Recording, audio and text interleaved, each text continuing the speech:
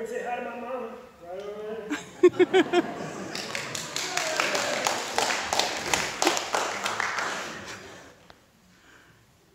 Cool. So I'm going to be talking about a performance disorder that I'm guessing or if not any of you, have ever heard of. Quick background, I actually had this disorder for about 5 years when I'm playing. It's pretty devastating, pretty debilitating. And I thought the simplest thing to do is just to demonstrate what the disorder is as I had it, or would have had it on a bad day.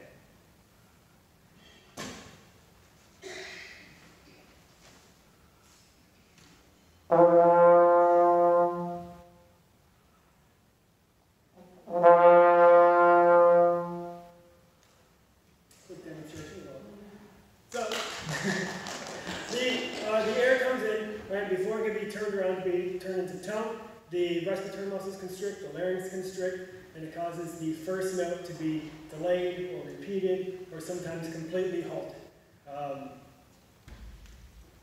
Last year I gave a presentation on the history of this, the literature of this disorder. Quick little cliff notes about the literature for it. It's a complete mess. There's no formalized name for this disorder. There's no formalized classification for this disorder. This is the known literature in regards to this disorder. It is one epi survey from 2002, and then a couple of single subject case studies published decades apart, and then a whole bunch of anecdotal literature, all of which say pretty bold statements about this problem. Usually they're conflicting. So what I did since then is I created a survey, an epi survey, to study this problem. What is happening? What is being experienced? Who's experiencing it? First step was to describe the problem, develop a definition for the problem so respondents to the survey could determine whether or not they are the ones being investigated. So because there's not a strong body of literature for this problem, we had to kind of Frankenstein together a description. We used these sources, the single subject case studies and descriptions they provide for this disorder in it, and then Arnold Jacobs, who's probably the most referenced source for this disorder amongst the brass community. And then after my videos for this presentation last year, I was contacted by some pretty big name musicians who wanted to help me in my study. And using all these different sources, we put together this description definition for the disorder. So, several influential brass instrument teachers have noted working with students who experience a freezing sensation when starting a note on a wind instrument. Arnold Jacobs used the term Valsalva maneuver when discussing this problem, saying it was not uncommon among his students. Jacobs described this problem as an increase in internal air pressure, closure in the throat, and a choking sensation. Other academic articles reported wind players who experienced musical stuttering, which they described as a perceived tightening of the chest and throat muscles, a sense of locking up, and subsequent delayed, explosive, or rapidly repeated first note. However, little is actually known about this problem, how it is experienced by brass musicians, or if there are other ways in which this problem manifests. So this is the description we sent out in our IRB-approved announcement. This is the description we had at the beginning of the survey, followed by the question, how do you experience this question or this problem in your own playing? We sent it out, we collected responses for about 4 weeks. Last June 3rd, we started processing the data. And so we had 781 people start the survey. Of those 781, 429 reported they had experienced this problem in their own playing. It was a long survey. Not everyone made it to the end. We decided the simplest, cleanest way to deal with that is to just take the people who completed the survey, which left us with a study population, which would be study population of 252 respondents. Of those 252, 127, roughly half, reported currently experiencing this problem in their own playing. That's about 16% of the people who started the survey reported currently experiencing this problem. So, where do I have next? Where I ended last year's presentation is showing some ways that this problem meets several criteria for a form of focal dystonia, and suggesting that this problem could be a unique form of focal dystonia. What I wanted to do in creating this survey is find some ways to quantitatively measure, to make comparisons between this disorder and known forms of focal dystonia. What I ended up using is this, Eckhart Altmüller's, what he called a heuristic model. I kind of think of it as a spectrum model that shows the progressive worsening of motor control problems into disorder. It's an awesome tool. I don't really have time to go over all the details, so what I wanted to do is kind of distill it down to its most basic elements. So here's Altmüller's description of his model, a heuristic model assuming a continuous worsening of motor control from temporary subtle awkwardness to increasingly unstable motor control and finally fully developed focal dystonia. Essentially, it's when you start with a problem like embouchure fatigue, or a slight awkwardness you have when you play under certain situations. Things that have a lower frequency, lower intensity, experience a smaller duration. There's more fluctuation between experiences, and there's a greater impact, relatively greater impact of different interventions. And over time, as the problem progresses and you experience it more often, as it bleeds into other elements of playing, the frequency and intensity starts to increase. The fluctuation between experiences decreases, and the impact of interventions also decreases until the fluctuation and intervention essentially disappears and you're left with dystonia, a constant, regular part of your plan. So how can we take Altmüller's model and use it to make comparisons to the disorder I was investigating? There's a lot of different ways, but for brevity's sake, I thought the most concise way for this presentation is to focus on dynamic stereotypes, right there in the middle. This is the term Altmüller used to describe the point where motor control problems, things that are more situational, less serious, start to become more learned habits. The term dynamic stereotype is a deep cut reference to Pavlov. Altmüller used to describe it's just where something that used to happen in certain situations now becomes a learned habit that happens regularly, which leads to focal dystonia. It's dystonia-like, essentially. So here's Altmüller's description of dynamic stereotypes, something we're going to be focusing on.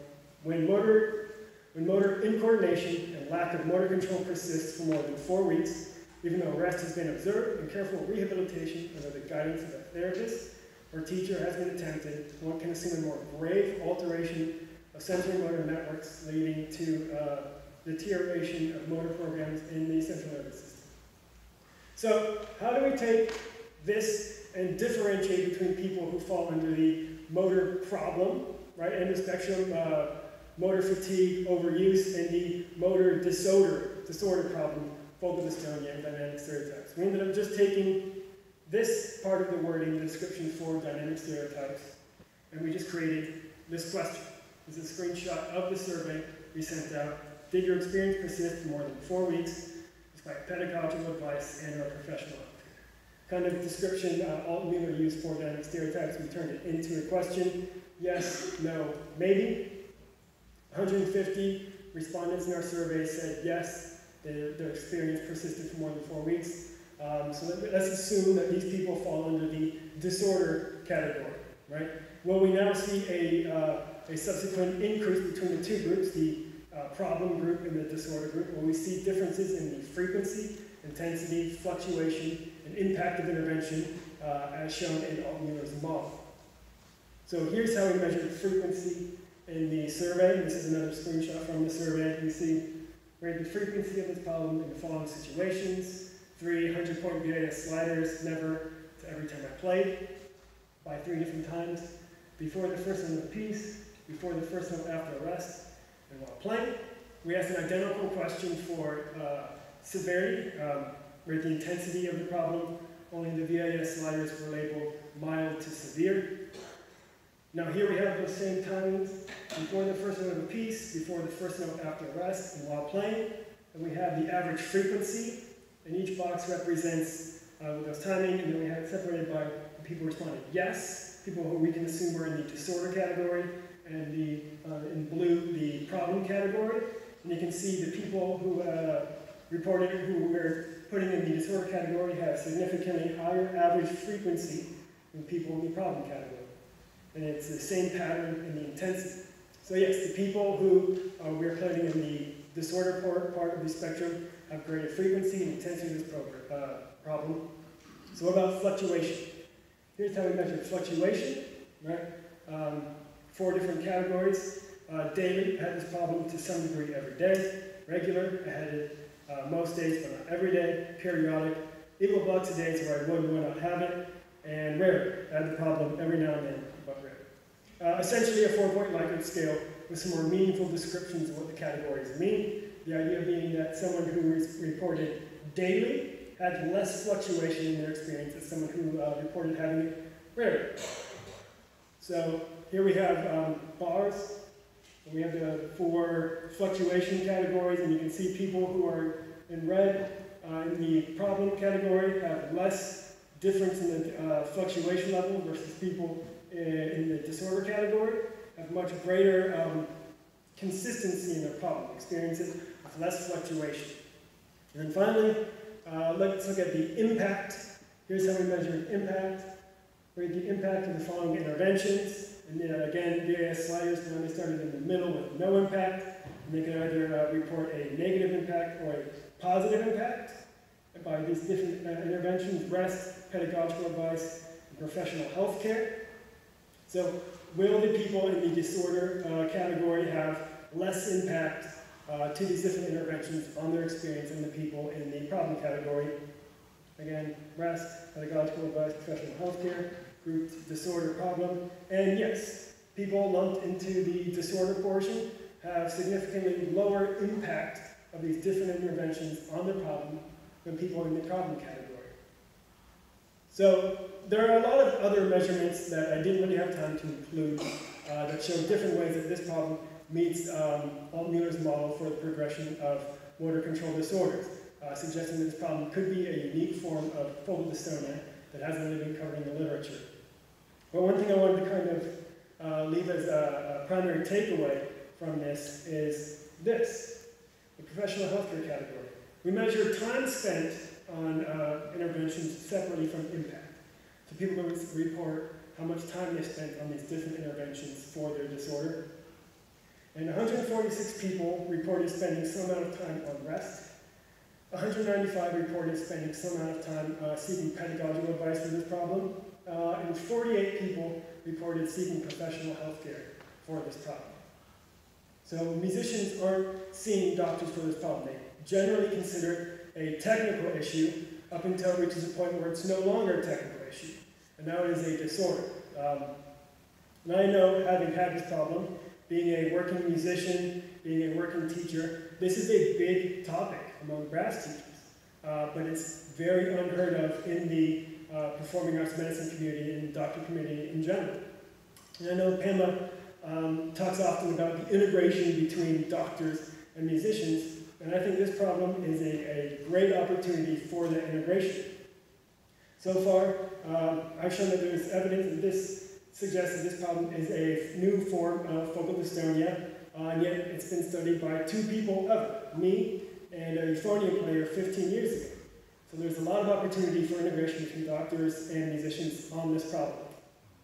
And because I am a performer and I love drama, one of the things I asked respondents to provide a one-word description of this problem, and I compiled all their one-word descriptions into a word cloud, which is why I'm going to end this presentation. Thank you.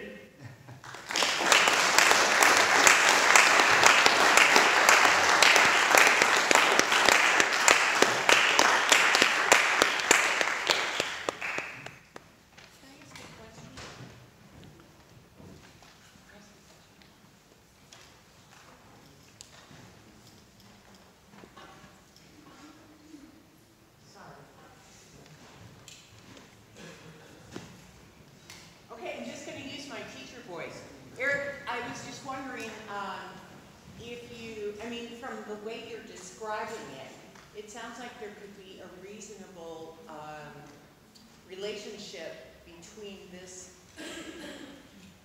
disorder and vocal cord dysphonia or dystonia. And I have also heard of woodwind players who have this block up. Could you speak to that a little bit? Whether is that still in the cards to be figured out? Sure. backing up. I'll get there. The single subject case studies and the EPI survey from 2002, all of these kind of classified this problem as musical stuttering. That's why in quotations right here, musical stuttering in quotations. They considered it a form of stuttering. I kind of think that's not quite accurate. That leaves out one of the things they never talk about in these studies is the physical manifestations. The way the chest tightens and the larynx closes and the tongue kind of stops. All Muir described this as tongue stopper, right? I think that leaves out a lot of different parts. One of the things I want to do in studying this is, I believe, based on this evidence, it is a form of focal dystonia, but I think it's a dystonia of maybe the respiratory muscles or the larynx or the glottis. It's something more akin to that. I'm not sure what. It was an EPI study. Not able to make those determinations. But yeah, there is a lot of the previous literature considers this a form of musical stuttering. That's just kind of talking about the audible output, the end game, what you get kind of, what you heard me demonstrate. It sounds like stuttering, this. It shares similarities with stuttering, but I think it's missing a lot of aspects of the problem. Hopefully that is true. Hi, my name is Kate. Thank you so much for presenting what you have, and I'm sorry you've had to deal with so much. I'm just curious what qualifies as a professional healthcare provider in this study? So, MDs only, or? So I presented the literature to this, and in talking with people at this conference, and emailing different doctors, Dr. Chesky, Neckar Altmuller, everyone kind of fell in two camps. Either they had never heard of this, or they had heard of it, or they didn't consider it a problem. Dr. Chesky spent the last 10 months, as I constructed the survey, preparing me for what happens if I get 10 results. Eckhart Altmuller thought I would only get, he was concerned I wouldn't get any responses, because out of everyone he's ever seen for focal dystonia, he said about 10 had ever seen him for this problem. So essentially anyone from the PAMA community or anyone related to, anyone that works with the performing artists hadn't really heard of this. I didn't mean to throw all PAM professionals under the bus. There is just a disparity between what musicians experience in regards to this problem and what any literature, any academia about this problem is writing about. Oh, absolutely, and I don't feel that way. I represent neuromuscular therapy under healthcare, and was curious about the role of perhaps neuromuscular therapy, trigger point therapy, and things like that, which can manifest in motor deficits, which can manifest in some of the symptoms that you have been experiencing. And I'm just curious if any of those avenues have been explored by way of this study or in your personal experience or with the people that you surveyed. People I've surveyed, not that I work, we asked a lot of, we use a mix a lot, we asked about qualitative things. But like I said, I'm doing all the data processing inside 3 weeks, so we haven't gone to a lot of the qualitative measurements, which will take a lot of time to sort. The literature, the 5 studies, they don't do anything with treatments or preventions. So far we're still in the what is this problem, we're trying to describe it phase. I'm hoping to eventually, of course, get to studying treatments and prevention, but we're not there yet. For my own personal, being retrained by Jan Kegerice, it was more focus of attention based.